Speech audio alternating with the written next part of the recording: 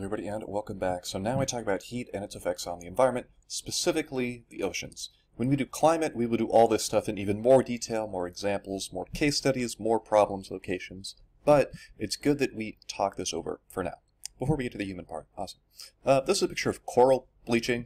Essentially, whenever corals are stressed, really stressed, they purge all the organisms that live inside of them, and it's not the same as them completely dying, but it can lead to death, right? It's a sign that they have been stressed beyond what is beneficial for the organism in any way, right? See more coral bleaching here. So, we talked about Earth trapping heat, right, with its atmosphere as a result of the greenhouse effect, and how big of a difference that makes, and how important it is, and how if you add more greenhouse gases over time, which is what we were doing, we get more heat as a result right now. Most of the heat is actually going to get absorbed into the ocean and not into the atmosphere. Something like a 10-to-1 ratio just goes into the ocean, right? The oceans can store a lot of heat. This is also part of the reason why emissions could drop all the way to zero, right? We could stop putting more carbon dioxide into the atmosphere tomorrow, and temperatures would still keep going up, right? There are a lot of negative effects of putting all this heat into the ocean, right? We'll talk about ocean acidification. We've talked about coral bleaching. We'll talk about sea level rise, right? Intensified storms, and then this sort of day-night increase. All right, human beings are pumping a lot of carbon dioxide into the atmosphere, much more than was there before. Something like 250 parts per million in the atmosphere prior to industrialization, something like 430 now. So a huge increase, almost double. As a result of this, right, we're pumping lots of carbon dioxide gas into the atmosphere. More and more of that carbon dioxide gas is going to dissolve into the ocean. So the same way that with dissolved oxygen, right? Oxygen in the air dissolves into the water in the ocean just a little bit, and how that's really important, even though there's only a small amount of it, for fish who suck that oxygen out with their gills. So this is a similar process, right? Except we don't want this to happen. So the way it works, atmosphere has carbon dioxide. Carbon dioxide dissolves into the water and forms this thing called carbonic acid, which I guess as a fun fact is also found in Coke, but not Pepsi, which uses citric acid. Lowers the pH of the water, makes it more acidic. As a result, right, we get an ocean that is more and more acidic over time, and the organisms in the ocean, many of which had shells or teeth or bones or other hard parts, can't form those things as well, especially shells, and especially in the case of shellfish, right? So ocean gets more acidic over time.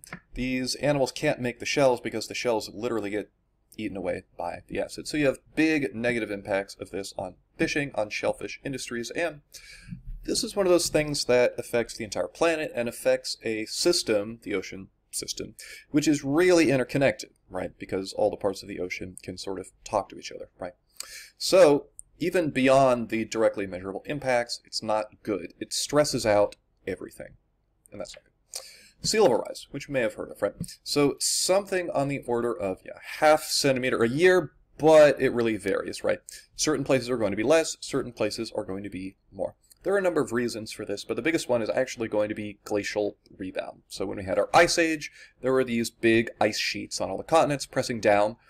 Those are gone, right? They've receded, and parts of the continent are bouncing back up, but parts of the continent were actually bulged up by the ice sheet. So now that you remove the ice sheet, they're coming back down.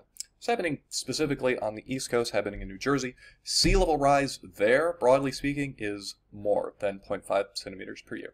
It is a lot more. This is just our global average. Way more in some places than others. There's two factors that contribute to this, right? So the first one is going to be melting ice. So we have higher temperatures as a result of our amplified greenhouse effect, which comes from our increased CO2, right? It melts out ice. You melt ice into the ocean that was on land. Now you have more water in the ocean that causes it to rise.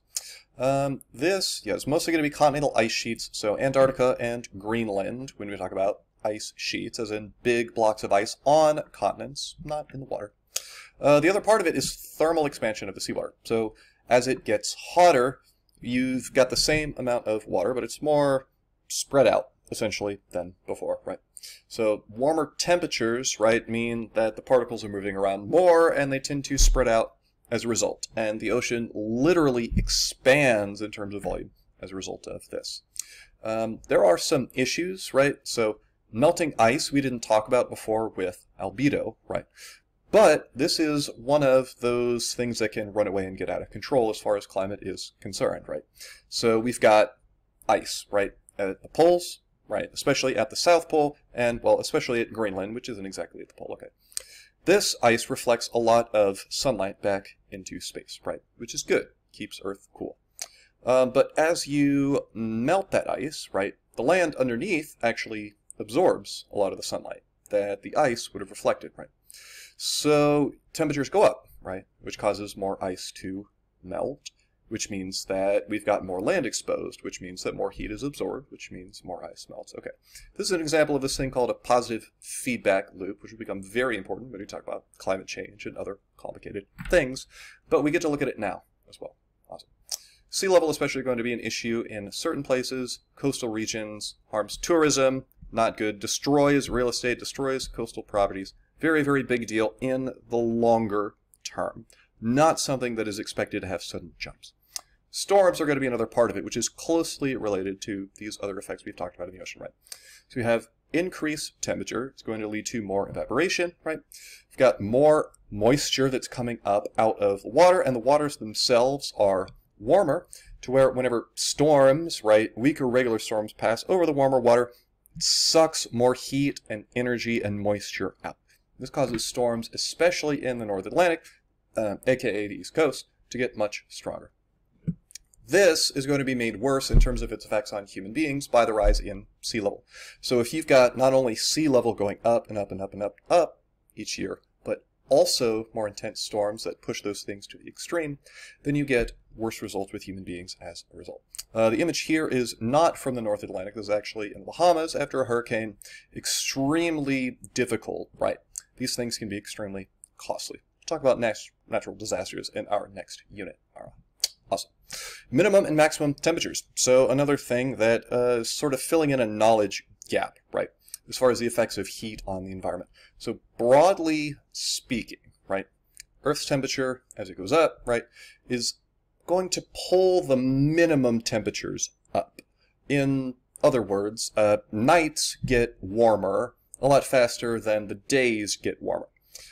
This graph is a little bit confusing at first, right? But it's worth taking a moment to kind of break it down. So, percent of land area, right, is like what percent of the country, right, is recording new records, right? So more on the y-axis means more of the country of the U.S. is recording temperature records, right? High temperature records. Either daily highs or daily low temperature records. And if we look, right, so one of them is in orange, right, the hot daily lows. The red ones are the hot daily highs, right? In other words, this is maximum daytime temperatures, and these are maximum nighttime temperatures, or really minimum temperatures, right? And the trend here is clear, and this is, broadly speaking, true everywhere. Nights get warmer much faster than days go up at the extreme ends, but this can be extremely harmful for planet, right? So, it's not just about pushing extremes, it's also about raising minimum. This can be extremely harmful because things cannot calm down at night, and in particular, as we'll see in a bit with human beings, means that people who don't necessarily have access to air conditioning or to good conditions cannot sleep at night as nighttime temperatures go up. It's not good. Broadly speaking, as far as the mechanics of how this works, so when you have greater temperatures in general, right, which is going to be a result of this amplified greenhouse effect, okay, greater temperatures in general, you have more evaporation, which leads to greater cloud cover during the day, right? This can actually have the effect of slightly dampening temperatures down below what they would be during the day, because the clouds have really high albedo and reflect stuff back into space. But then, at night, those clouds, which have sucked up all this heat during the day, radiate it back out, right? And what you see is greatly elevated evening and then nighttime temperatures as a result, which is something that will come up again very soon when we do heat and human health.